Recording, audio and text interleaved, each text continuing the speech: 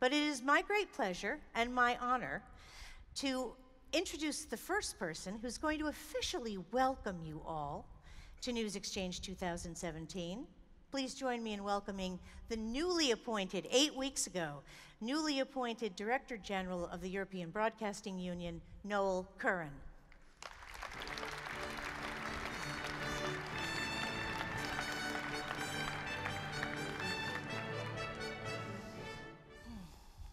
Thank you all very much. Thanks to John and Ahmed for that. It was spectacular. I'm going to spare you all my river dance moves, unless we need to clear the building and a fire alert. But I'm delighted to be here to open News Xchange, and I also want to echo what Amy has said and thank NOS for the enormous work, the professionalism, the way they've approached everything over the last few days has been hugely impressive, exemplary, and I can say that we and I am very grateful to them. I'm pleased that the EBU can bring together such a diversity of executives, journalists, presenters, and technologists. I'm particularly delighted to be here because of my own background. I grew up a few miles from the border with Northern Ireland at the height of the conflict. I still remember the important daily ritual of sitting down with my father and my younger brother to watch RTE, BBC, or ITN news broadcasts, just to get different perspectives and insights on something that was happening literally just up the road. That experience, I think, inspired me to become a journalist, as it did my brother. Since then, I've worked as a reporter, news editor, TV producer, and editor of current affairs. I have also worked in the commercial and public sectors of media, and I know firsthand the challenges and qualities of both. Like everyone here, I care about news and journalism, where it's going, how it can be best sustained, improved, made more relevant to the public. I have never claimed that public service media has a monopoly on quality when it comes to news, but we do have particular, sometimes legal responsibilities for news provision.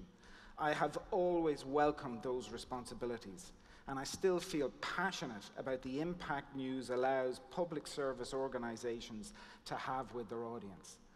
News is part of my DNA.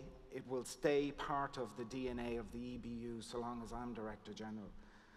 Given the hectic pace of news, events like News Xchange are particularly important.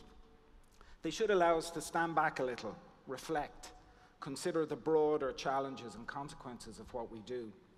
The digital revolution, as we all know, has massively expanded the reach of news. It's democratized comment, it's allowed new voices to be heard, and it has driven the most fantastic innovation in our industry.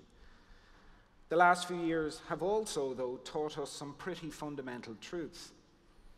We know that that revolution has made it easy to find information of all kinds, but much harder to know what you can trust and rely on. We know it's easy to find people, perspectives, and media outlets that you agree with, and just as easy to avoid and ignore those that you don't. We know it's easy to find small communities of interest, but much harder to bring big, diverse audiences together for anything worthwhile. We know it's easy to publish, aggregate, and comment, but it is much harder and getting harder every day and week to find the financial support for tough investigative journalism, beat reporting, and international reporting. However, I strongly believe public and private, commercial and licensee funded, all of us who care about news and its importance must try to find the common ground between us and try to effect change. The EBU, representing 73 broadcasters in 56 countries, is willing and open, and I am, for that discussion, open to form new alliances on important issues that affect all of us in the media. We are willing to take a leadership role with others in trying to identify this common ground with those outside of public service media and then push for change. And there is a lot of common ground for discussion. I think we've all reached our threshold of hearing references to the term fake news, whatever that even means now. But that phrase shouldn't blind us to the fact that significant issues are still at stake in the digital world. We may now, possibly, be entering a phase where political and regulatory reaction is coming. The recent congressional hearings in Washington about the US elections have increased debate and attention on this issue worldwide. How and at what speed authorities react, we don't know. But those of us involved in news production, both public and commercial, need to be heard in this debate. News media organizations are now spending a lot of money at a difficult time fact-checking information on platforms that dwarf them in scale, income, and resources. Do the platform's late conversion to third-party fact-checking tools and alerts go far enough, given the extraordinary incomes they generate? We need a voice, or many voices, in this debate. We need to express our views with the regulators who are considering change, and with the companies themselves who are trying to preempt the regulatory reaction. We are not external to any of this. It affects all of us. In parallel to the increased questioning of the role of social media and its role in news, there has also been a relentless attack on the impartiality of what is often termed mainstream media. Impartial news reporting has become a target of both the left and right in many countries. As the EBU's Bill Dunlop in his excellent report, Perfect Storm, describes, in Germany, the derogatory term Lügenpresse, or lying press, has re-emerged, bringing with it ugly memories of a past era. In Finland, YLE has been forced to call in police because of mail and social media intimidation campaigns. There are so many other examples across this room and across the world. Also in the political world, the notion of impartiality is itself now being routinely attacked as part of a key political strategy everywhere. A few weeks ago, I was reading a lecture by broadcaster Nick Robinson, and I was struck by his reference to Paul Mason, formerly a very distinguished colleague of his at BBC and Channel 4, who is now a campaigner for British Labour Party leader Jeremy Corbyn. Robinson quotes Mason as saying, "We see the media as the enemy navy. We need our own navy." This is from a former senior BBC journalist. Similarly, when President Trump says he wants to use social media to go around the news media, does he not really mean he wants to use social media to go straight through it? Impartial news media is now a key target, and social media and video sharing platforms are part of a new toolkit. How news media organizations react to these changing dynamics is critically important. Here again, there is much common ground, room for dialogue and discussions. Do we actually discuss these issues together at a senior level outside of media conferences like this one? I'm not sure we do, but I am sure that we should do. There is also common ground on the elephant or elephants in the room, and some of them are represented here today and are very, very welcome. It is fantastic to see some of the giant tech and social media companies attend conferences like this. These huge giants that we find ourselves talking about all the time, but we have yet to take any sort of common approach to them. Is it pure fantasy to think that news organizations, private and public, might take a more coordinated approach to our discussions with the social media and tech giants? It is increasingly clear to all of us that we need to see the development of a totally new relationship between Google, Facebook, and the other significant social media and video sharing platforms and the news media. Both sides have a compelling reason to reimagine this relationship. They need content, and increasingly in the face of criticism and regulatory threat, they need more credibility and trust. The news media needs much stronger revenues and investment, and the brilliant, brilliant technological expertise and innovation these companies bring. Time is certainly ticking away on this dialogue. This year, Facebook and Google will likely take over 50% of all digital and mobile net ad revenue worldwide. That is an extraordinary figure. We now have a situation where huge conglomerates generate extraordinary income without content investment, partly because they are a sort of source of news that the public increasingly doesn't trust. Meanwhile, we have news organizations, public and private, that invest in strong reporting and news reporting that still retains relatively high levels of public trust, but they're financially struggling, particularly in the digital world. In television, in particular, there has long been a value attribution across the chain from program maker to broadcaster to distributor. It is far from perfect, but there is at least an appreciation by each party of the critical codependencies. A broadcaster assigns and airs a report, and the journalist and production team are paid for that work. Advertisers are part of the equation. Any semblance of fair recognition of mutual value is hard to find in the relationship between social media and video sharing platforms and quality news organizations.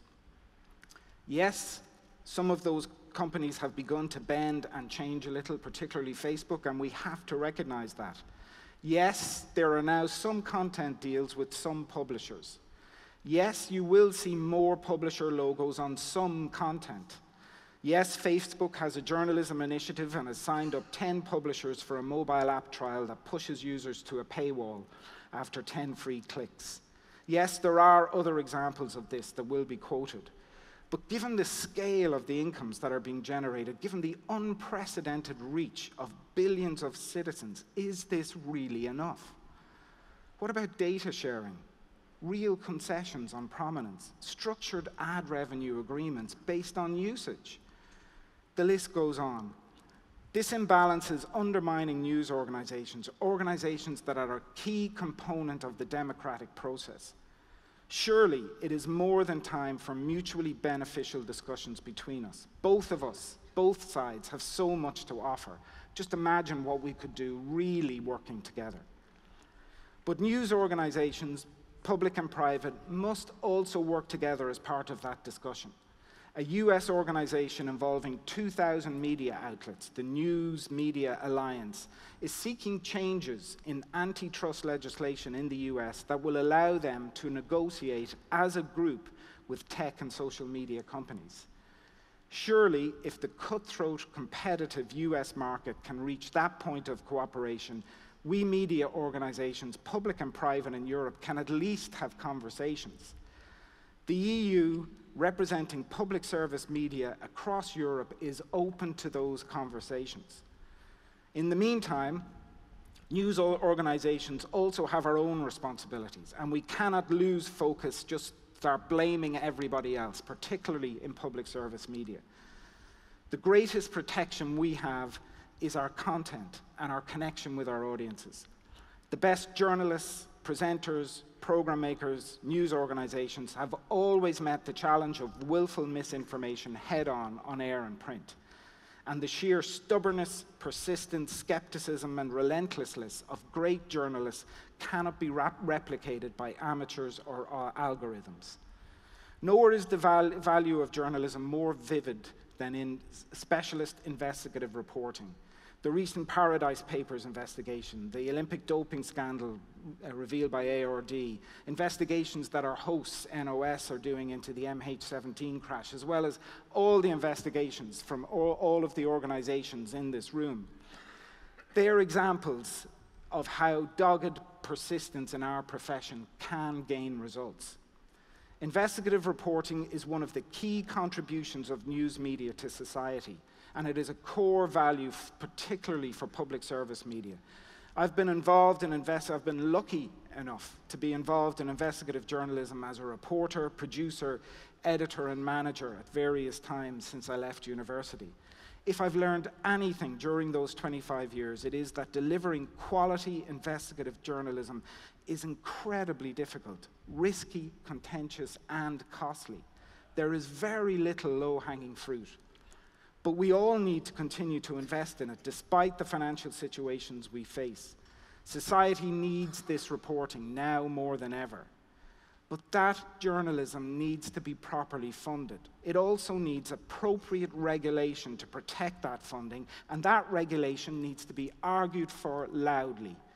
The content generators, the people who actually invest in content and invest in news, we need to find more common ground if this truly is to be the golden age of journalism that we all wish for.